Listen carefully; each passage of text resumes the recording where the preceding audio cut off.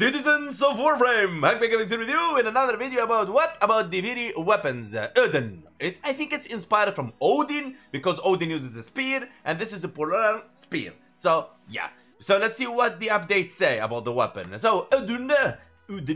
I have a problem with pronouncing this weapon. Edun. I speak many languages, so that's the problem. If you use it by Warframe, heavy attack to throw Edun explodes, and this Edun explodes after it embedded in an enemy. That's not true, because and they're gonna fix it, I believe, because if you hit it in the ground, it still detonates. If used by Drifter, power strike stuns and blind enemies by surrounding them with a cloud of dust. Yanaros ability on Edun. So yeah, what we're gonna do now is I'm going to show you the weapon builds I did create for you. First build is gonna be light build, second build gonna be heavy build. Now, let's go. We're gonna test it, of course, like always we do. If you're new to the channel, this is how we do it. We're gonna test it, of course, in the Simulacrum. Okay, so, collecting enemies. Only red crits, baby. Just wait for it. There you go. We got our 12 combo multipliers. What I'm gonna say, guys, this weapon gonna destroy, it does destroy Guandio. Check this out now with full combo, what this weapon gonna do. Check this out. Red crits, baby, all day long. This weapon have more than 100% critical chance, and I promise you, it will not fail you in any mission. Level cap, prime them with Epitaph.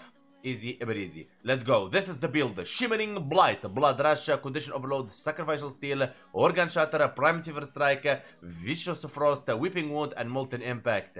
Oh my god, he didn't use the Private Pressure Point to boost his slash. Ooh. Yeah, but because I find Molten Impact, for this case, for this weapon, it does better. Okay? So you're gonna be hitting them, viraling them, Condition Overload will do the rest, and happy Tenno. Moving to the heavy style, to be honest, it doesn't scale well.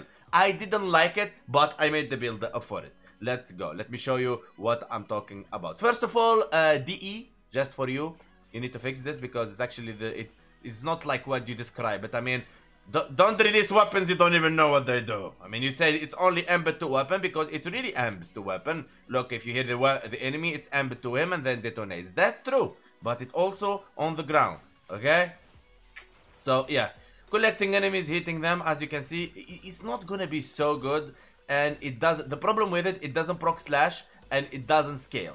Now there is something DE doing with this update, second weapon, like for example the which one we did the Siam. The Siam, the same. It doesn't proc slash even if it has a slash. The heavy attack, it doesn't proc slash. I think they start to take the path on making weapons doesn't proc slash. They learned from the glaive because the glaive is their worst nightmare right now.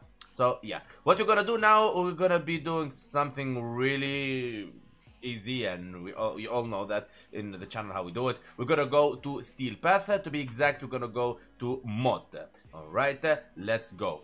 And don't worry, my friends, I'm not gonna bore you to death. All we're gonna do is we're gonna stay a couple of, I'm gonna show you a couple of seconds, this weapon, what it does against all these enemies.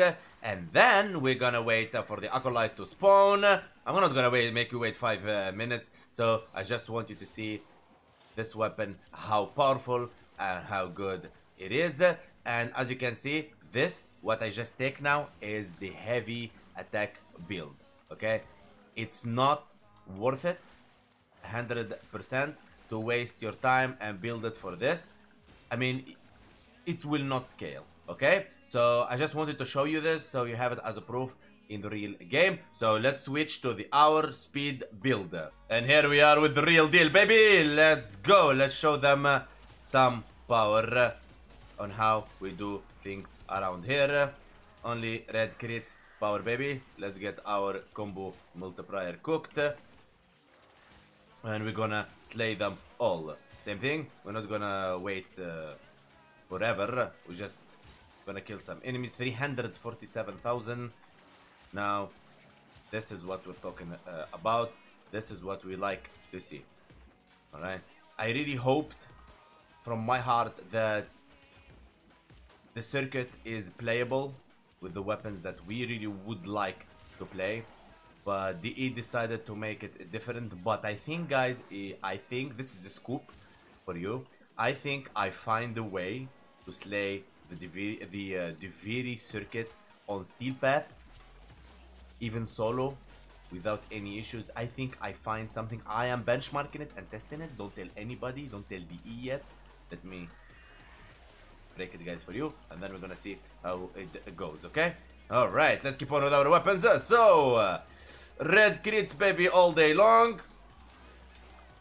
I love the weapon, to be honest. I love the weapon. Not only it like competes so bad with Guandiao, but it's just because it's a new weapon. It's a new weapon. When there is a new weapon in the game, I'm so happy about it.